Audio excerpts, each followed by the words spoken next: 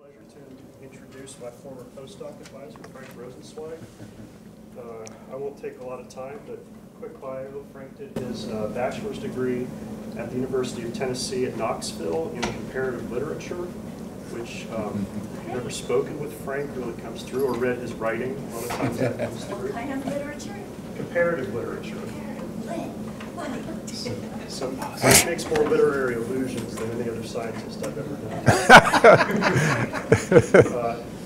A lot of which I don't have to have explained to me.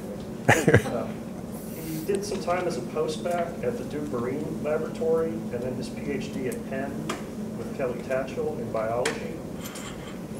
He postdoced at the University of Michigan with Julian Adams, after which he was hired onto the faculty at the University of Idaho. He spent 8 years at Idaho before he joined the medical school at the University of Florida. And after about 3 years of that, he moved to Missoula, Montana, which is where he was when I met him, although we actually met in England. And he was at the University of Montana for 15 years before he came to Georgia Tech about 2.5 years ago. And that's that. I'll hand it over to Frank. All right. Thank you, Matthew. Really appreciate that. And thank you guys for coming out. I know that it's fall break, and consequently, there is sort of a diminished student population, or at least the undergraduates. And thank you also for the staff people who have showed up for this. I interact with you guys on a weekly basis, and it's a special pleasure for me to be able to tell you guys a little bit about what we're up to in the lab. So my lab group is broadly interested in some basic questions, I won't even say in evolutionary biology, but in biology related to adaptation and speciation. Thanks to Matt Herron, who is a research faculty leading the charge on this project. We're interested in the evolution of multicellularity, and in various ways, both supported through the NAI as well as through exobiology projects. We're interested in the origins of biocomplexity, sort of writ large. So the common denominator in terms of how we approach these fundamental issues is experimental evolution. And for those who were reading the news last week, there were people in chemistry and biochemistry at Caltech, Missouri, and Cambridge who won the Nobel Prize for using this general approach of experimental evolution to direct the evolution of proteins. So we use this to direct the evolution of microorganisms. We can specify the selection pressures in our experiments. We can do controls and replicate trials to the limits of our patients or our students' patients or our budgets. And because we use model organisms that have short generation times and are easy to manipulate genetically, we can do things that would really have been inconceivable more than a generation ago. For those of us who are using microorganisms to do this evolutionary biology in the laboratory, we have the additional power of being able to cryopreserve a living fossil record, so that for any evolutionary series, we can go back to our freezers or to our Dewar flasks and their liquid nitrogen and pull out populations and pull out clones from those populations for detailed genetic and physiological analysis. So the talk for today is exploring the emergence of complexity in clonal populations, and the Latin title for this, which is actually the prequel to one of the papers that I'll talk a little bit about today. See if I can make this happen. Okay, is Ex Uno Plures. So this was actually the title given to this by a colleague, a fellow NAI colleague at the University of Illinois, Nigel Goldenfeld. And what this means is out of one comes many. And this is kind of a play on our national motto, E pluribus unum, out of many comes one. And it struck me this morning as I was looking at this title that perhaps Ex Uno Plures is a sad commentary on our political situation, because it seems that out of one we are becoming many tribes, not a good thing. All right, so what do we mean by clonal reproduction? Let's just do a quick review for everybody in the room to sort of get up to speed. We mean binary fission in bacteria. We mean budding in yeast. This is a mitotic process whose molecular biology is fundamentally different from that.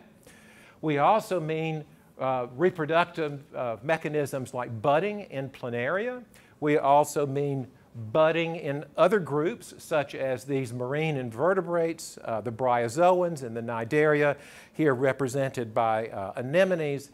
And of course, clonal reproduction, there we go, includes rhizome formation, which is responsible for our strawberry gardens, but is also responsible for these beautiful patches of aspen that you see out in the west that are largely clonal, aside from the few somatic mutations that creep into the roots.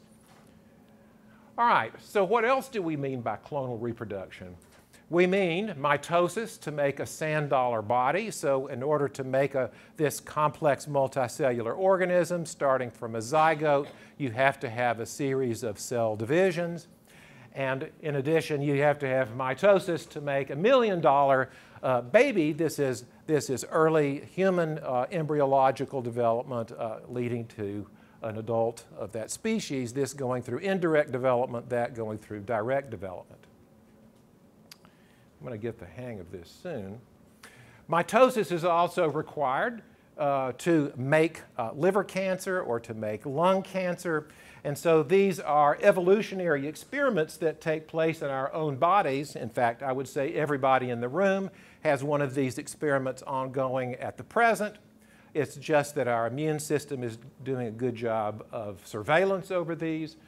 Likewise, you have binary fission that can make chronic bacterial infections that result in long-term debilitating effects.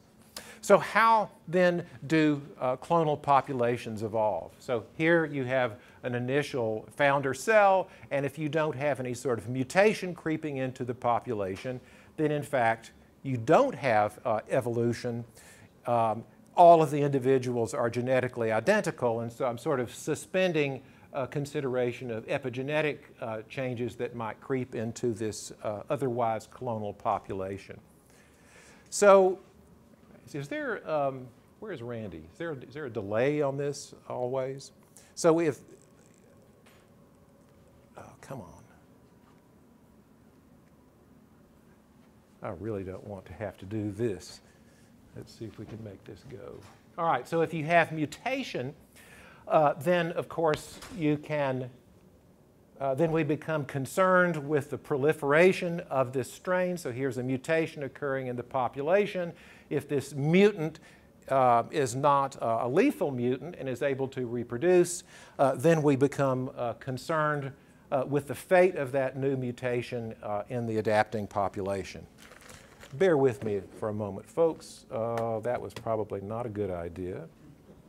Come on. All right. So how do clonal populations evolve? They've long been thought to be governed by two related principles, one ecological and one population genetic. The ecological one is that of competitive exclusion, and this is work that goes back into the early 30s, the work of Gauss and his famous experiments showing that if you have a pair of species that have very close nutritional and physiological requirements, and you try to grow them together in the laboratory, that one eventually displaces the other. And so the term that Garrett Hardin used to describe this in a famous paper in Science back in the early 60s was complete competitors cannot coexist, a nice piece of alliteration. This is supremely aggravating. Is Randy here? So we're having a little bit of trouble with the advance. Okay. So how do clonal populations evolve? The population genetic corollary to this is that of clonal replacement. And this is a concept that was developed theoretically by the great geneticist Hermann Muller also back in the early 1930s. And so what Muller conceived of, if you have this graph of individuals and the frequency of particular individuals as in an evolving asexual population, that you should have a new mutant arising on the background of the founding population, which itself is displaced when a new adaptive mutant comes in. And on the background of this population that has swept, you have a new adaptive mutant that sweeps that population. So in this scenario, you have large asexual populations where you have a succession of fitter mutants that competitively displace one another over time via periodic selection. So do asexual populations evolving in the laboratory actually adhere to these principles, this ecological principle and this population genetic one?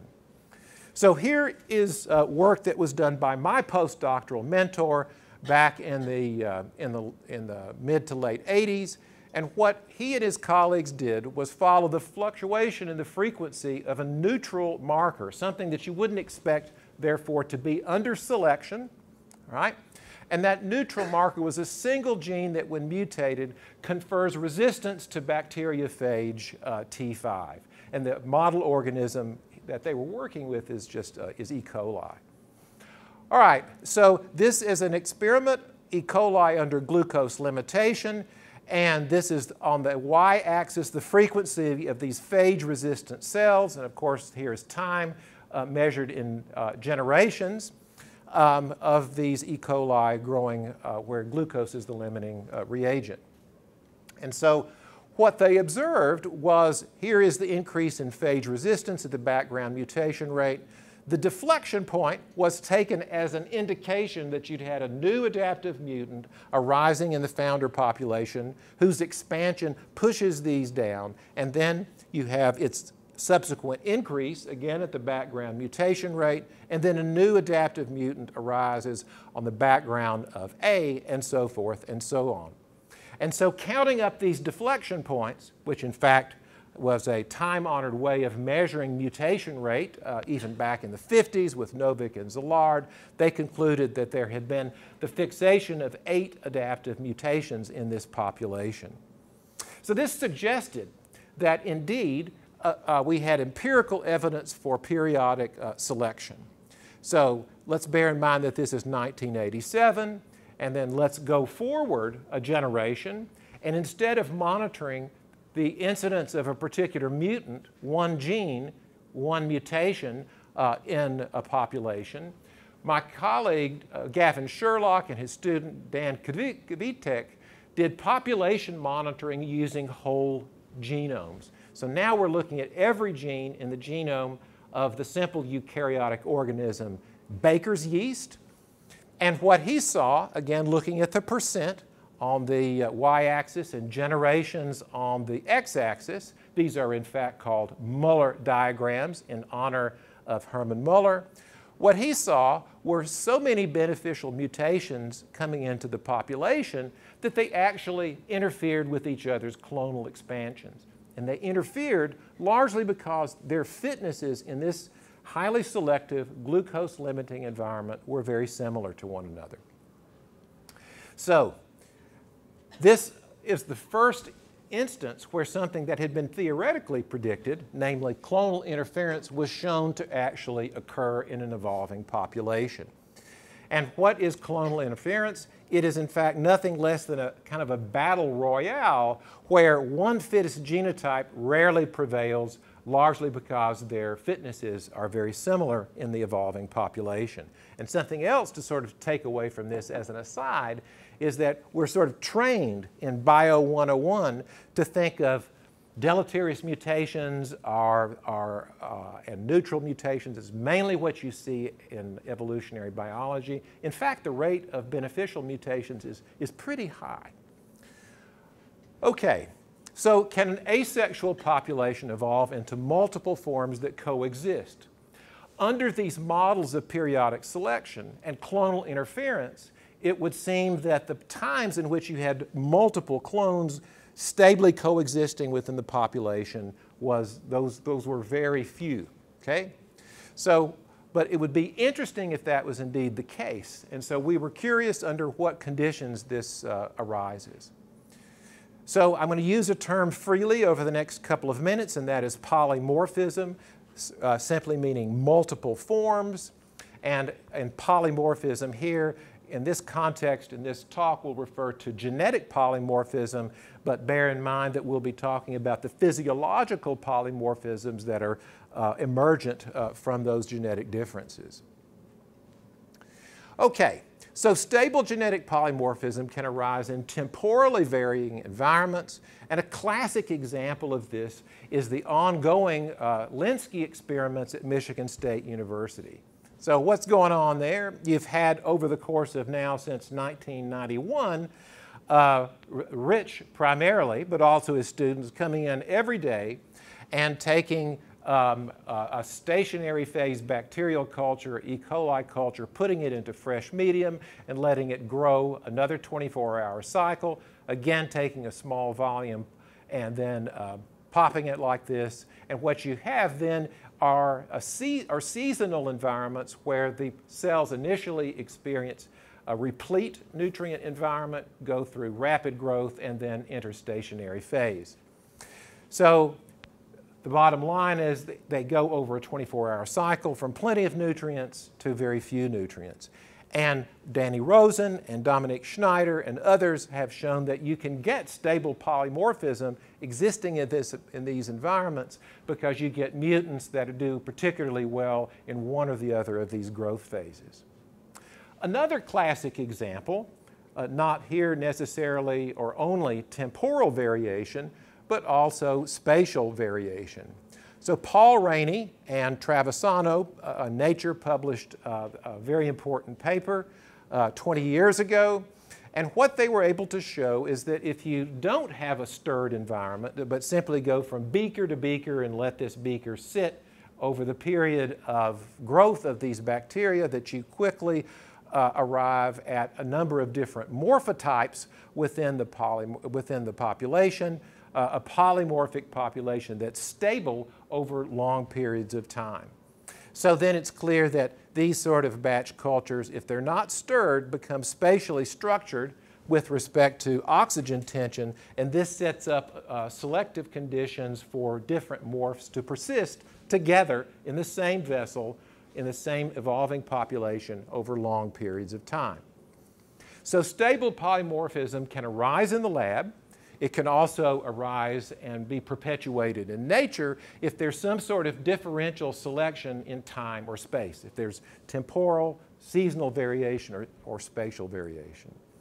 Another way of looking this from the population geneticist perspective is if there's some sort of balancing or frequency-dependent selection on the population that gives, at different times or different places, selective advantages to one or the other morph. But this sort of thing of polymorphism should not be stable in a constant environment and with one limiting resource. So about the simplest, though not in terms of how you set up the vessel, but in terms of what's going on in the vessel, about the simplest experimental arena that you can devise is that of a chemostat. This is not something that I made up. The great Nobel laureate from France, Jacques Monod, was the first who pioneered this back in the late 30s and 40s. The idea here is that you have all nutrients but one present in excess and one present in limiting amounts, and you feed this in a carefully controlled manner to a bioreactor. This establishes in this bioreactor, which has an efflux, it establishes conditions where you have physiological steady state, and the rate at which the cells reproduce in the bioreactor is exactly equal to the rate at which they're being washed out. So you have a careful control over growth rate. In the experiments I'll talk about, we are conducting these at low growth rates under glucose limitation, and we're aerating these cells also. So this is a well-mixed, aerated, glucose-limited environment. Instead of these fluctuations, in a chemostat, the number of cells is constant over as many generations as you have the patients to perpetuate the experiment. So you have then no temporal variation.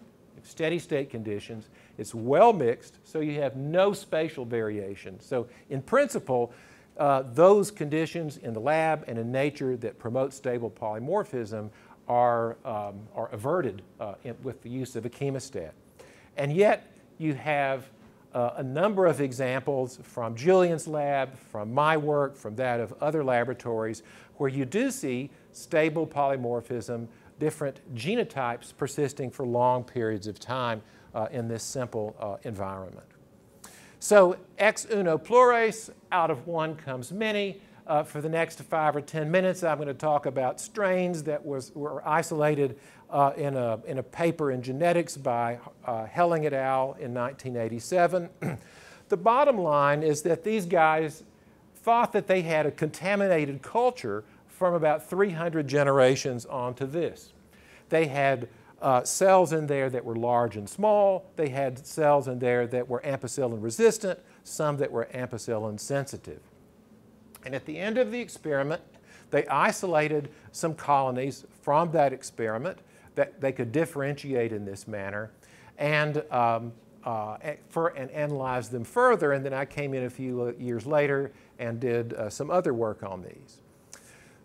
The main thing that they reported in this paper is that this ancestral strain had this growth rate and yield in batch culture, and all of the evolved strains had differentiated from that ancestor in interesting ways. All but one had higher growth rates or higher yields, but one of them, in fact, this E3 strain, had a lower growth rate and lower yield, not in the chemostat, but when it was grown in one of these Lenski-style batch cultures. My contribution to this was showing that you can take this simple community represented by these different clones, and you can take them out of the freezer and pop them into the chemostat, and they predictably form a community of the following numbers, where E1 is always dominant in the chemostat, even though its growth rate and yield in batch culture is less than these other clones. So stable polymorphism of this nature arises repeatedly under nutrient limitation. So in a number of parallel experiments conducted with strains that are closely related to this ancestor, anytime they ran the chemostat more than 100 generations, they saw these small variants that looked like this CV103 strain. And so the question then, and this is where I came in, was if you have a single limiting nutrient, then both Müller and Gauss predict that you should not be able to have clones stably coexisting over long periods of time. So there must be something else in the medium that is supporting the growth of these other strains. And so what I did was consider all the various fermentation products of E. coli, as well as all of the diffusible intermediates that are present in the glycolytic pathway, as well as the TCA cycle, and analyzed all of those in the spent media and discovered that, in fact, there were some of these overflow metabolites and some of these intermediates. This is sort of a summary of work from that paper. We showed that there was increased glucose uptake, almost twice as great glucose uptake in this E3 clone, but it left plenty of acetate. It also left glycerol and glycerol 3-phosphate.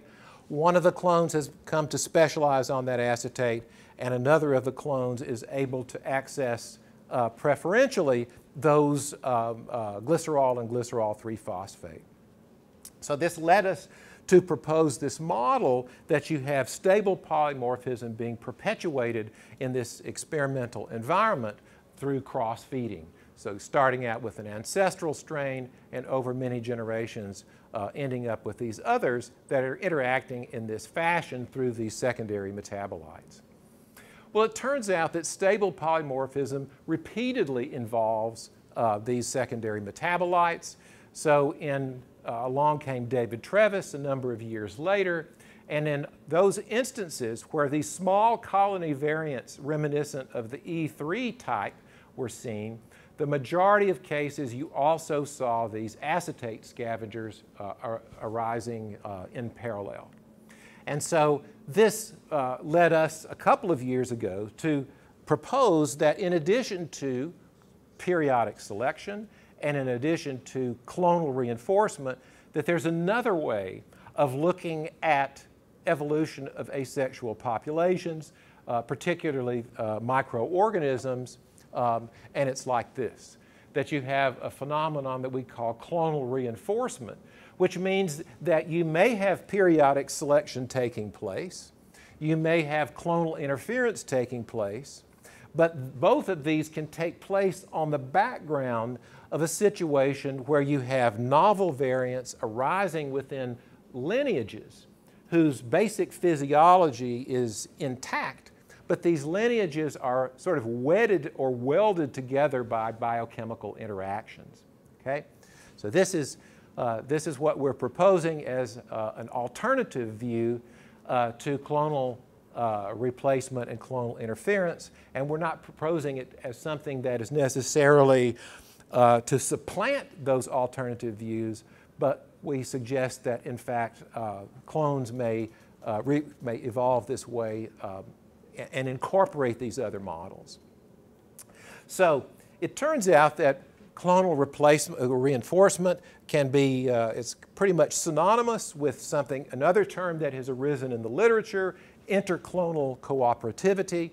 And this term is generally used in the discussion of chronic infections caused by bacteria and fungi, as well as in cancer. And there is new evidence coming forth even over the last year that these sorts of interactions, positive interactions amongst the clones in a chronic infection, positive interactions amongst the clones in a genetically heterogeneous tumor are important for their diagnosis as well as for their prognosis and devising effective drug treatments. So what are these guys anyway? And when I say these guys, we're talking about this simple system we evolved in the lab, but I would invite you to think more broadly, to think about cells that might be in a persistent infection, say in the lung or the urinary tract, as well as evolving tumors within the body. Are they cooperators? Are they competitors? Are they something in between? And so Margie Kennersley and other collaborators have been interested in the transcriptional patterns that underlie these simple communities and the genetic differences that help explain those patterns. All right, so here I want to walk you through this carefully. On the top is a heat bar indicating the transcript levels for a particular gene in a treatment relative to the ancestor. So it's always this comparison. We can grow each of these clones by themselves in monoculture, or we can grow them together in a community, right? And so again, each of these comparisons is relative to the ancestor. This means that the transcript level for a particular gene is high. This means that relative to the ancestor, that transcript level is low. So the point then of this slide is that for many genes, the transcript levels differ when the evolved clones are grown by themselves. These are the same as when they are grown as a community. And just to pull a couple of out, here is a glycoporin, LAM-B, that's responsible for getting glucose through the outer membrane. And here is MGL-BAC, which is a glucose transporter, which is on the inner membrane. As you can see, across the board, these genes are very highly expressed relative to the ancestor. However, this is not universally the case. For other genes, the transcript levels differ. And we know that this community is about 80% E3. And yet, the transcriptional profile of the consortium or the community recapitulates E1, E5, and E6, and in important ways differs from that of the predominant clone when that clone is grown by itself. So what's going on? The inference that Margie came to was that the transcriptome of this E3 clone, the dominant clone, is different when it's grown by itself as compared to when it's grown as part of a community. And so how might that be? And what might that say about this sort of interclonal cooperativity? It turns out it's pretty straightforward to explain. So this dominant clone is consuming glucose. It's very avid for this this limiting substrate, but it's wasteful in its use. And we know from our experiments that it's producing lots of acetate. It also, it turns out, is unable to assimilate this low levels of acetate through this pathway acetyl-CoA synthetase, and that'll come up in a moment. The bottom line is that we know that just like we have product inhibition through lactate in our own cells, yeast have product inhibition through their fermentation product, ethanol, and the same thing goes for E. coli. They have product inhibition through acetate. Well, it turns out that acetate product inhibition is mediated through its previous step in glycolysis or in fermentation, acetyl phosphate. This compound, which basically backs up in the cell, in its phosphorylated form, is able to serve as a phosphate donor to a couple of key transcription factors, CPXR and OMP-R. And the phosphorylated form of these effector genes is, in fact, able to influence the expression of a wide variety of genes in the E. coli genome. And guess what? It is just exactly those genes that are overrepresented in that sort of interesting situation where E3's transcriptome differed when it was grown by itself as opposed to when it was grown in the presence of the other clones. Thus, E3, when it's part of a community, has the benefit that accrues from having E1 present with it, consuming this acetate. It relieves product inhibition. You don't have this unusual regulation of these CPXR and OMP-R genes through phosphate, and essentially you have a community looking exactly alike across the way, E1, E3, and so forth. So in what order did this community arise, and what is the genetic basis for the expression differences? But before I sort of launch into that, I'd like to point out that that not only is E1 getting a benefit from the E3 strain by virtue of its consumption of acetate, E1 is also conferring a benefit on E3 in enabling it to continue to scavenge glucose at great rates in the absence of product inhibition. So it is really a cooperative arrangement they've come to. All right, another paper by Margie Kennersley, who did whole genome sequencing with Jared Winger at Stanford University. And their experiments indicated that major lineages diverged early in this experiment. So remember, these are simply clones that were taken out at the end of the experiment that are representative, or what Julian and Bob and Chris thought were representative of these morphotypes. But these morphotypes clearly diverged early in the experiment, and they've been co-evolving over long periods of time. So it might be obvious to you that this E3 clone, which was taken out at the same time as the E1 and the E6 clone, has many more mutations. This is, in fact, if I can make this thing work, this is the result of the whole genome sequencing, where Margie found unexpectedly high levels of nucleotide diversity. Almost 600 total mutations distinguish these strains, and more than two-thirds of, or almost two-thirds of them, are missense and nonsense mutations, and there's a strong bias towards transversions. In fact, 99% of these mutations are transversions, indicating that this is probably being driven by hypermutation. So if you have a defect in DNA mismatch repair, that not only elevates the mutation rate, it also predisposes the cell to accumulate transversions. And so E3 turns out to have almost a 2 to 3 order of magnitude higher mutation rate than the canonical wild type K12, but it also turns out that the ancestral strain was also a mutator by virtue of another mutation in DNA mismatch repair, a nonsense mutation in MUT1. So, ex uno plures, from one come many, but how?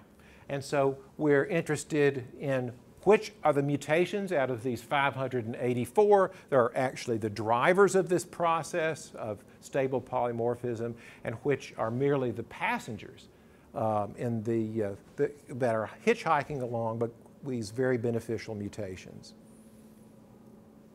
And one of these days, so here's the ancestral strain. This is JA122.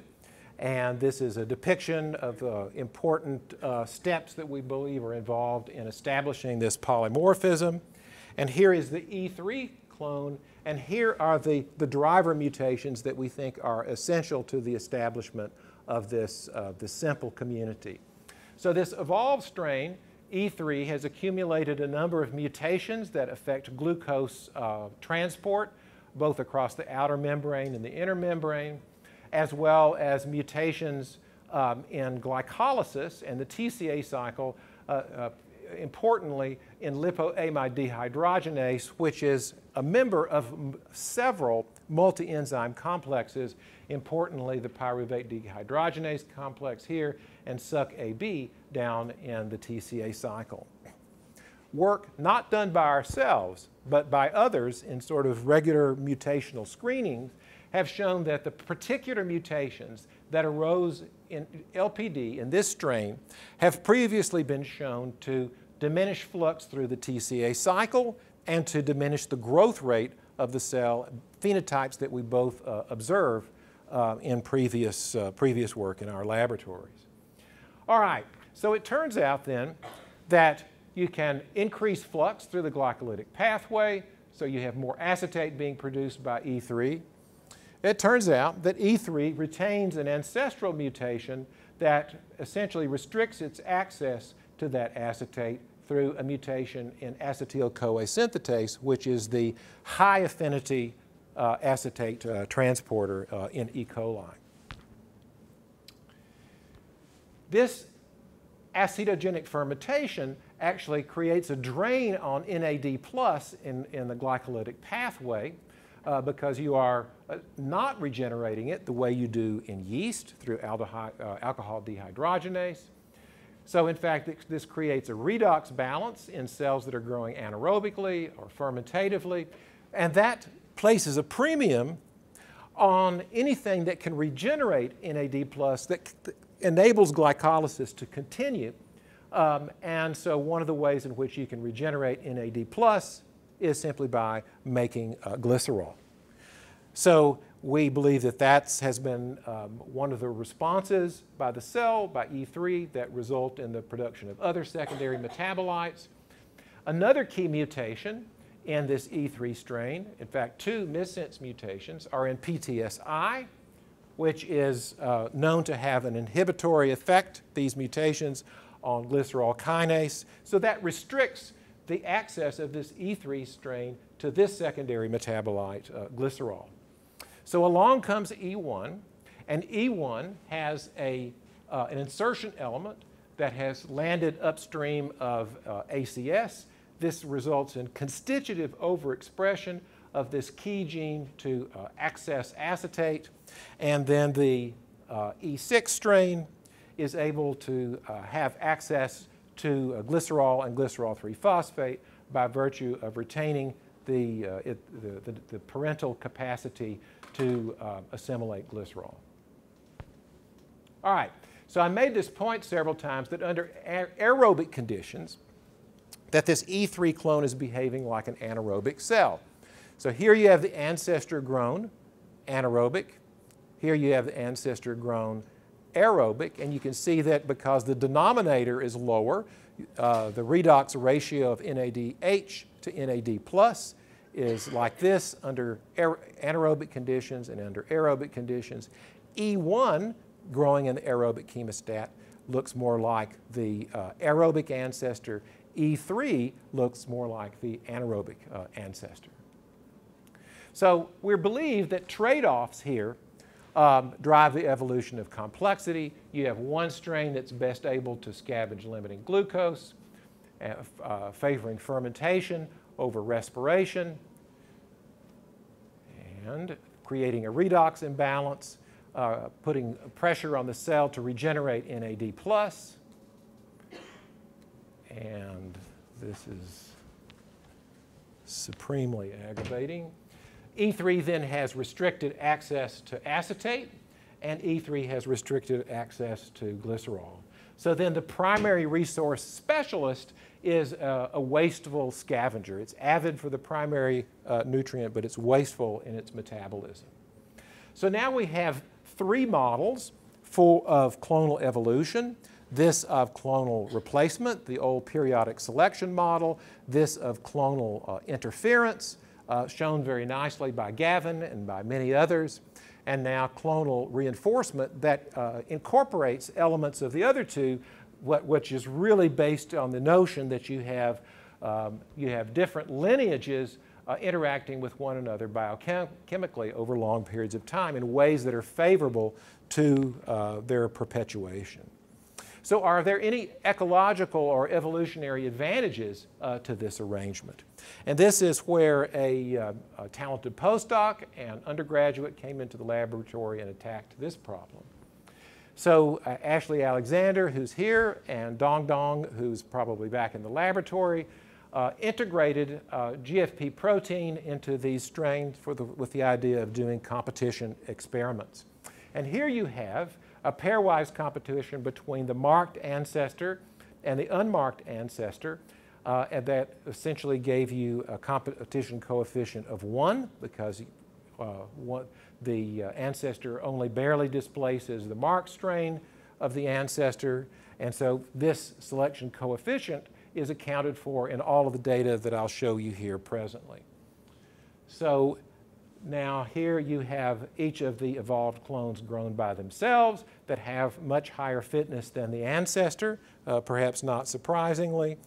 And then you have the various combinations of E31 and E36 that can be grown together. And the highest fitness of all is that of the entire community reconstituted as E316. This is reflected not only in the fitness differences amongst these different strains, but also in significant differences in their productivity in the same general order, increasing from the ancestral to the individual strains grown in monoculture in these pairs and the whole community. The point then is that even under the simplest of conditions, biodiversity builds upon itself.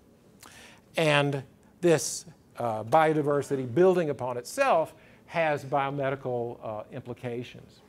So if you imagine in the panel A where you have a homogeneous tumor and you have some sort of selection pressure, such as chemotherapy, and if you have chosen wisely your chemotherapy and are able to eliminate this homogeneous tumor, then in fact you have killed the cancer. If in fact you have a genetically heterogeneous tumor, and that some of these cells, these clones, are actually interacting with one another in a mutually beneficial way, then it means that you might be able to kill some, but not all of the members of this genetically polymorphic population. And those that are resistant to this selection pressure, the chemotherapy, are in fact those cells that are responsible for the relapse. So I'll call your attention and just read off the bottom here from a recent paper in Nature Review Cancer. Cancer cells behave as communities, and increasing attention is now being directed towards the cooperative behavior of subclones that can influence disease progression. And so I submit to you that the sort of work that we're doing has direct bearing not only on infectious disease, where we know that bacteria can crosstalk with one another, but also on cancer. So if these communities form, how stable are they?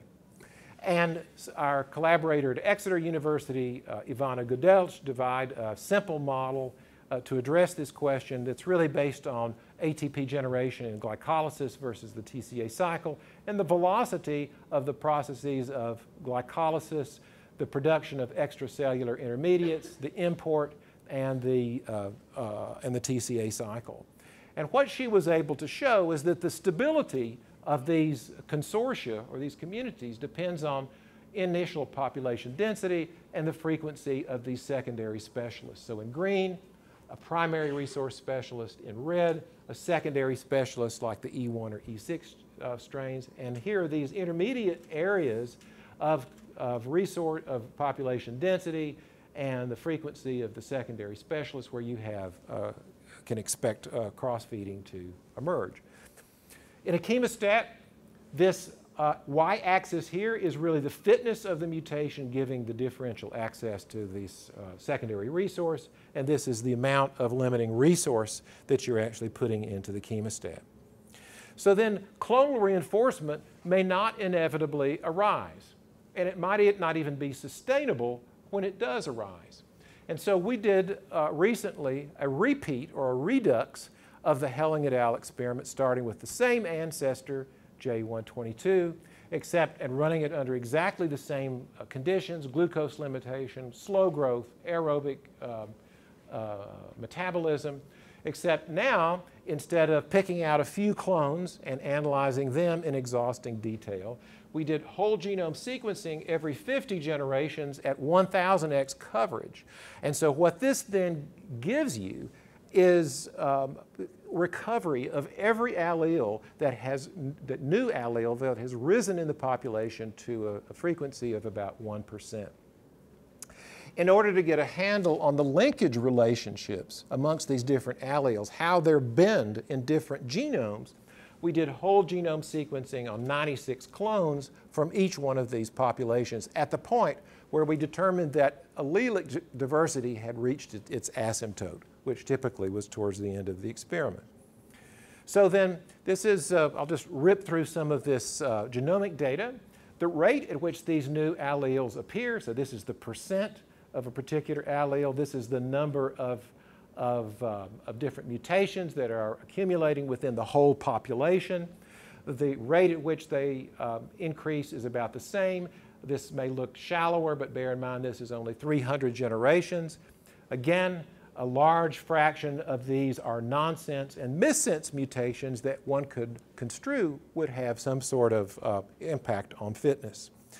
The population sequencing recovered about 3,700 SNPs that rose to this 1% frequency at least one time point across the experiment.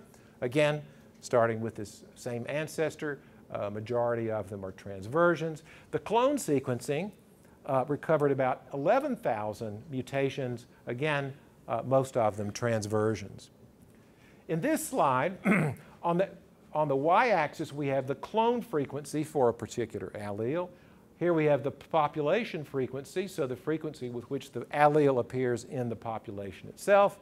And you can see for each of these experiments, there's a very good agreement across the line between the clone frequency and the population frequency. What this means is we can have confidence in our ability to construct the linkage relationships using the whole genome sequence of these 100 clones that we pulled out of each experiment. So now we can construct our own Muller diagrams. And here are some representative ones. In the paper, we actually have a lineage for all the top 50 lineages that you can scroll through. It's really quite amazing to me, having witnessed going from one gene to being able to look at whole genomes. Again, Muller diagrams with percent or frequency on the y-axis, generations on the x-axis. And the take-home from this is that you have some mutations, like MGLB upstream, that arise early and sweep the population, and you have others, like HFQ, that arise later and are kind of fine-tuning the adaptation of these cells to glucose limitation. So certain genes are hit multiple times in independent lineages. And so here you have based on the target size of the GAL-S gene, or HFQ, this is the number of expected mutations. We actually see many more than that, so very significant differences. Interestingly, we never saw any ACS mutations. We saw no PTSI mutations. We saw no LPD mutations. These keystone mutations that we believe are the drivers of the establishment of stable polymorphism in these other experiments. Never saw this at all. What we did see is that most of the top hits impact glucose assimilation, and they do so in interesting ways. You have many of these new alleles arising in different lineages within the same population. So evolution is really exploring a variety of different solutions to the problem of this glucose limitation. So we're pitching this as a new way, a complementary way to classical sort of molecular genetics to doing analysis of protein structure function, as well as understanding the wiring diagram of a simple cell. And so here is how glucose gets into an E. coli cell under glucose limitation through LAM-B, the glycoporin, and through MGL-BAC. And here you have all of these top hits. This is the 10 top hits, and you can see that they all affect the expression of these genes in interesting ways. And I'm going to just take you through a couple of these and show what we've done additionally with our experiments. So let's just take a look at GAL-S. You have GAL-S, or to the binding site of GAL-S upstream of MGL-BAC operon, you have like 40 different de novo alleles that reached at least 1% frequency in the population. Well, boom, here they are, coded with respect by their shape, which chemostat they came from, and the different type, whether it's missense, nonsense, etc., and where they land in the GAL-S gene. 0 to 100, that's the frequency with which they're observed in the population. And what you can see is all but most of these never rose above 1%. This missense mutation in chemostat 1 was fixed, and these operator mutations upstream of MGL-ABC were all fixed. Here's another, LAM-B. LAM-B expression is key to glucose import, and one of the things that controls LAM-B expression is HFQ. This is an RNA chaperone that controls translation of MIC-A, which is an inhibitor of LAM-B. So anything that will screw up that interaction is likely to increase LAM-B expression. Here are the HFQ mutants. So again, 0 to 100%, a few reaching high frequency, most at low frequency. But what's interesting is if you take these mutations and layer them, paint them, if you will, onto the protein, you see something really quite curious. Here's the HFQ hexamer, so it forms it's a multimeric protein. There's the distal face where you have RNA binding on the distal face. And now we're going to take the mutations and we're going to paint them on the molecule. And what you see is that missense mutations in red, here we have nonsense mutations in blue. They're all located on this distal face and on the rim side of the 6-mer. These are the sites of RNA binding, and they almost certainly impact that interaction between the RNA target and this HFQ molecule, which incidentally has a number of other partners aside from MIC-A. So let's consider this interaction, which influences ultimately LAM-B expression. MAL-K is an inhibitor of MAL-T, which activates expression of these genes. And so here we have, what is it, something on the order of 22 MAL-K mutations. Most of them go to low frequency. Here's one that has swept the chemostat A.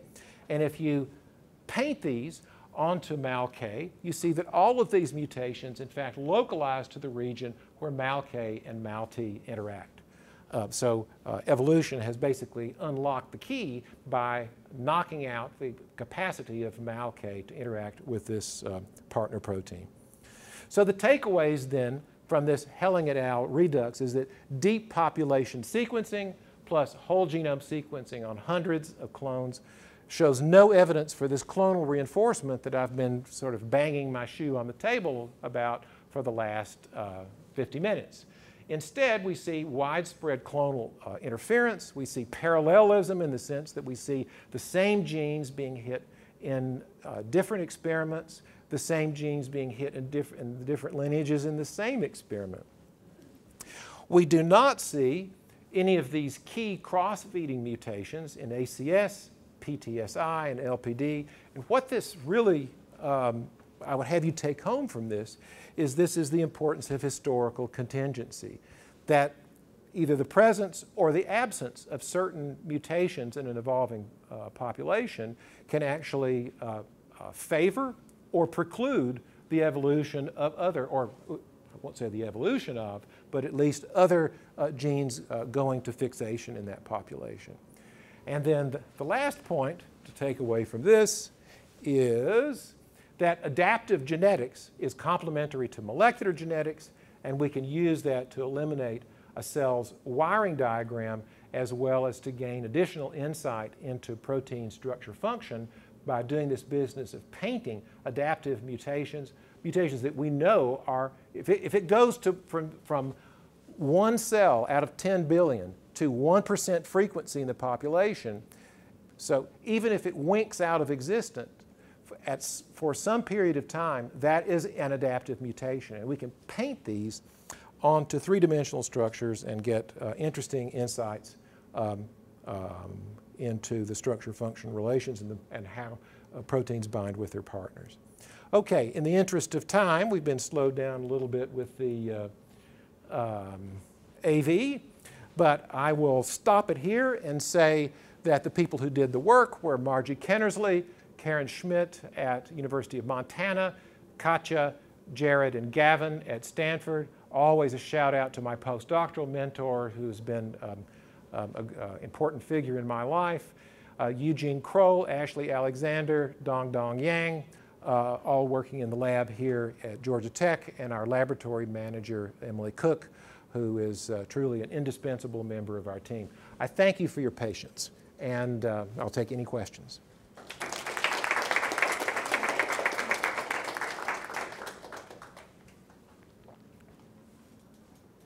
Or I'll take any comments. Matthew. I have one question that I'm going to phrase two different ways, because I think they're the same question, which is, first, do you see this clonal reinforcement as a different process from negative frequency dependent selection? And the other way of asking the question is, how do these clones behave in reciprocal invasion experiments? I'll start with the second one. And I will say that in the reconstruction experiments that I did, I always biased, it wasn't anybody else. I biased the result in trying to put them in at the frequency that they were observed. There were some experiments where I would start them at equal frequencies and they would sort themselves out. But I never did the experiment of, say, establishing E3 and then throwing E1 in there and see how well it does. They were always put in there together. So actually it's an interesting experiment. Could E1 evolve an E3 population? My prediction is that it would be able to very easily, because we know that E3 is leaving a lot of acetate in the medium. But the experiment has not been done. Is it different from negative frequency dependent selection? That was question number one.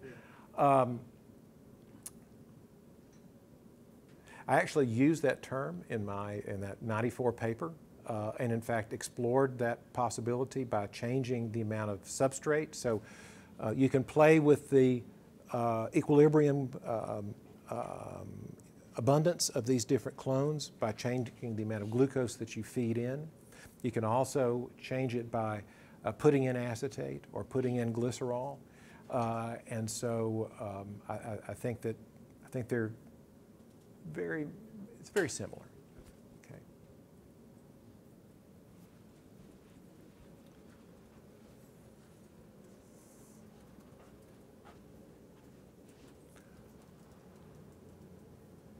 Yes, sir. How sensitive are the mutation rates to the changing growth rate? So if you're treating your chemostat speed everything up or make it much more restrictive? So the question is mutation rate sensitive to growth rate? So the immediate answer to that is I haven't done that experiment.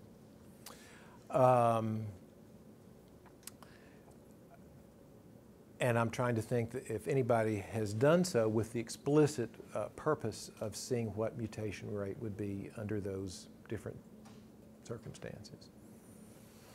So here I'm going to venture into the land of speculation, which is a fun place to be. So it's pretty well established that you have an increase in the incidence of mutations under stress, right? And in fact, when Monod first invented the chemostat, he called it a mutation machine, right? So the idea, he was trying to get a handle on mutation rate, but also wanted something other than just UV light or hydrogen peroxide to actually make interesting mutants. And he had the insight to make interesting mutants in a very directed way by placing these under some sort of nutrient limitation, but paying attention to which nutrient, was being limited. So to the extent that so these were conducted at 0.2 per hour, which means that the whole population has to double every 5 hours in order to sort of keep up with the delivery of the medium. If dialing it down to say 0.05 is in fact more stressful to the cell, and I think we could argue that it would be, because they would be, even less, nutrient is available, because there is this relationship between growth rate and the equilibrium nutrient concentration, then my speculation would be that you might see a higher mutation rate. On the other hand, let's sort of argue it the other way. So, a variation of this sort of continuous delivery system is something called a turbidostat. A turbidostat is where all of the nutrients are present in superabundance, and you are diluting the vessel at a very high rate, close to the maximum specific growth rate of whatever the cell is that you're playing with. And on one hand, you might say, well, these guys are in Fat City, they should be just fine. On the other hand, we know that transcription itself can have an influence on mutation rate. And to the extent that these cells are carrying out transcription at certain loci at just, basically as fast as they can, because they're reproducing as fast as they can, then you might have a high mutation rate under those sort of mu-max conditions. I have a colleague at Colorado who does turbidostat experiments. She doesn't do chemostat experiments. I'll ask her to sort of weigh in on that. So I could argue it either way, that you might see an increase in mutation rate sort of when you approach the mu-max, and then you might see an increase in mutation rate when you get close to out-and-out stationary phase in a chemostat. That's the best hand waving that I can do here. But it's a great question. Ashley? So I guess continuing our time with the line of speculation, based on the model that Yvonne created, would you speculate that in a tumor environment, if excess glucose is available, then it's more likely for a cross-feeding event to emerge in a tumor environment? And conversely, if you were to limit the amount of glucose, you'd be less likely to see that? Yes. So the answer to that question is yes. So as many of you guys know, it has been known since the 1930s and 40s that most tumors exhibit, kind of a Warburg effect, in the sense that, like yeast, they are very avid for glucose, but even in the presence of oxygen, they carry out fermentative metabolism. it's a curious thing that so many cells achieve their maximum growth rate on glucose under fermentative conditions. And it turns out that most cancer cells exhibit this as sort of it's like a blueprint of a cancer cell. What this leads to, and this again has been known for decades, is that for, say, a solid tumor, the pH of the environment in a solid tumor is very different from the pH of the surrounding tissues. And this is due to nothing more or less than the production of our overflow metabolite, lactate, right? So the presence of so much lactic acid building up locally in a solid tumor leads to a very different pH profile. I think what you're suggesting, Ashley, is do you get interclonal cooperativity arising within solid tumors where there is the possibility for lactate and other overflow metabolites to be locally confined, providing a secondary resource for primarily oxidative cells to consume those. I think that I would say yes. To my knowledge, no one has specifically addressed that question. But then you ask the other question: would glucose limitation have an effect overall on cancer? And I think there are actually a lot of people who are trying to look at this question. We know that caloric restriction is the only way that you can extend the chronological lifespan of any cell. All right, this has been shown, from yeast, all the way up to primates. Whether this also has whether part of the equation, at least in higher eukaryotes, is staving off cancer by being on a near starvation diet. I don't know that anybody has sort of connected the dots there. But it is an interesting correlation. And I know that, for example, this is something that Zhenya is interested in, is basically starving cancer cells as a way of at least making them more vulnerable to chemotherapy.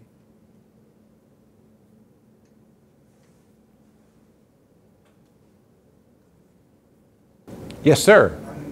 Thank you for the talk. It's really interesting. Just wondering, your work is centered around, I guess, in the bacteria around glucose metabolism.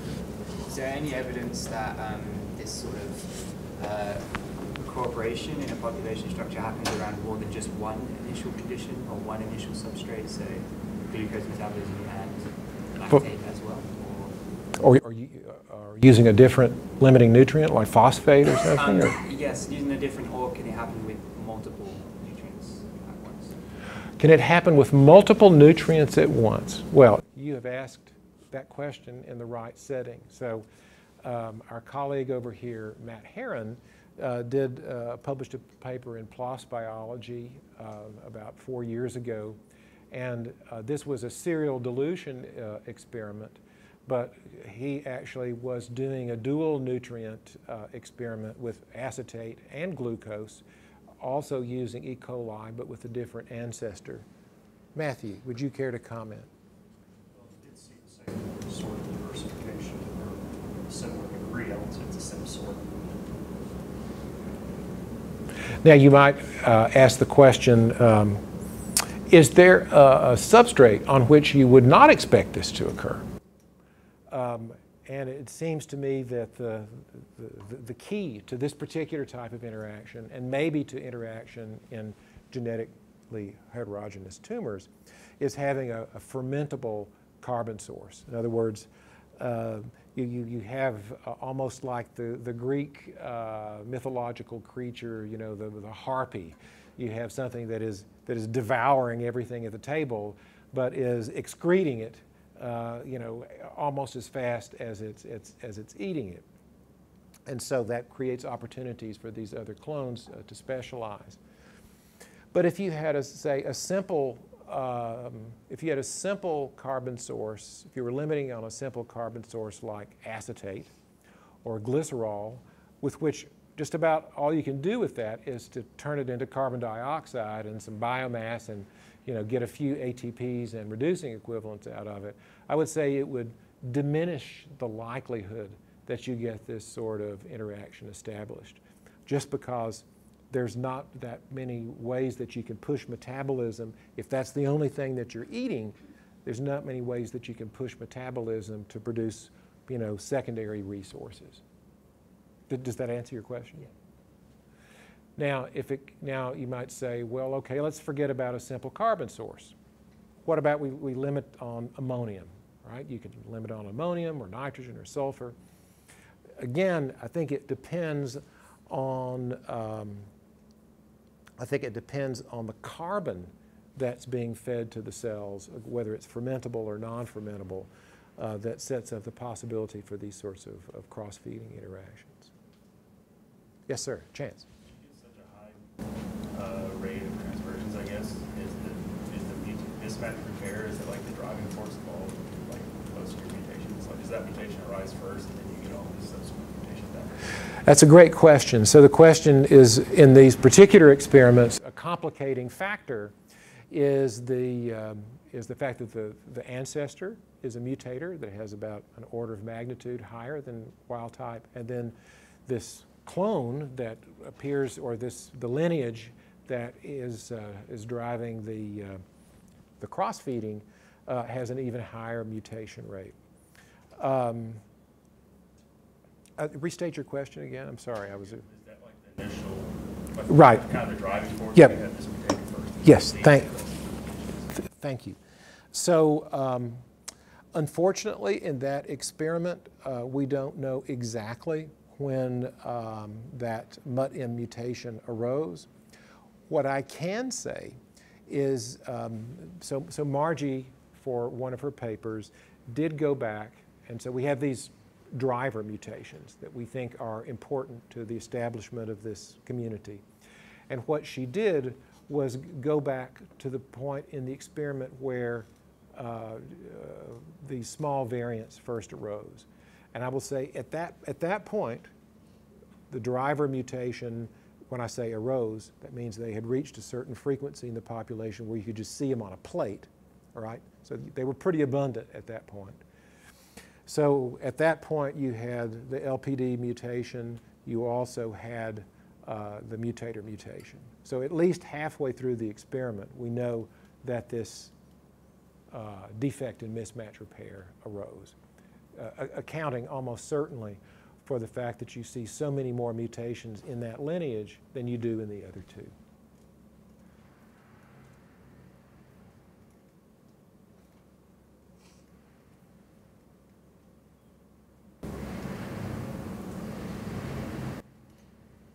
Okay.